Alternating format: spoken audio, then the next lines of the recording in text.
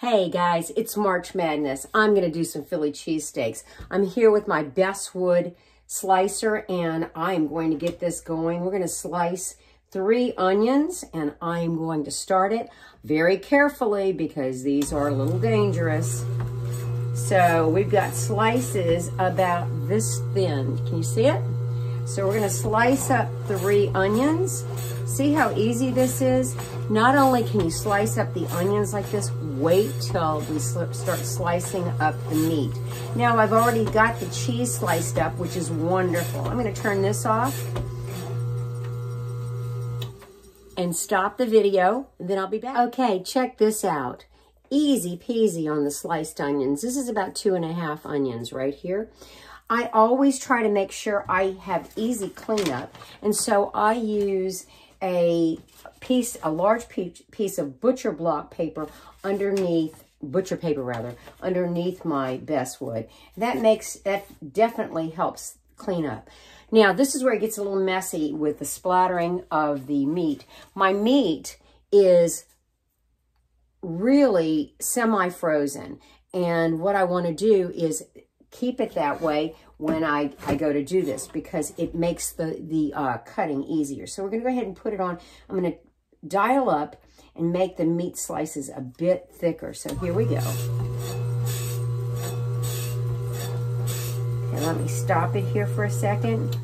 You always have to be very careful. This is about how thick the meat slices are. It's very, very thin. So we're going to go ahead and finish this meat up here. We've got 1.5 pounds.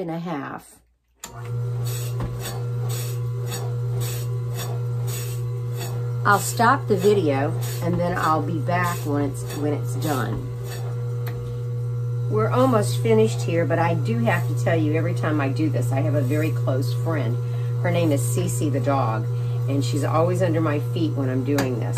Every time I move the meat or change it around, I always stop it, let the blade stop. It is important that you follow safety precautions on this because that blade is very sharp and it could definitely take a cut out of your hands.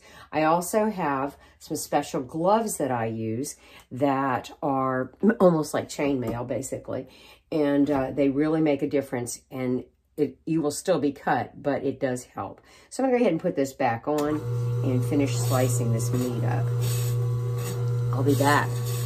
So there we go, 1.5 pounds of meat, very thinly sliced, and I had it on 1.5 to get this slice. This is the slice I like to use for my Chinese food too. So anyway, this is how you use it. You slice up cheese, you slice up your onions, and you slice up your meat, and then you're good to go.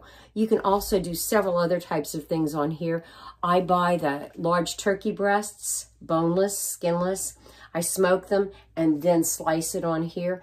The slices can be done relatively thickly, but it's consistent, and that's what's nice about it. So anyway, this is slicing up meat and onions and cheese for a Philly cheesesteak. You can find the recipe for Philly cheesesteak on my food blog at www.cabeuser.wordpress.com. Thanks for stopping in.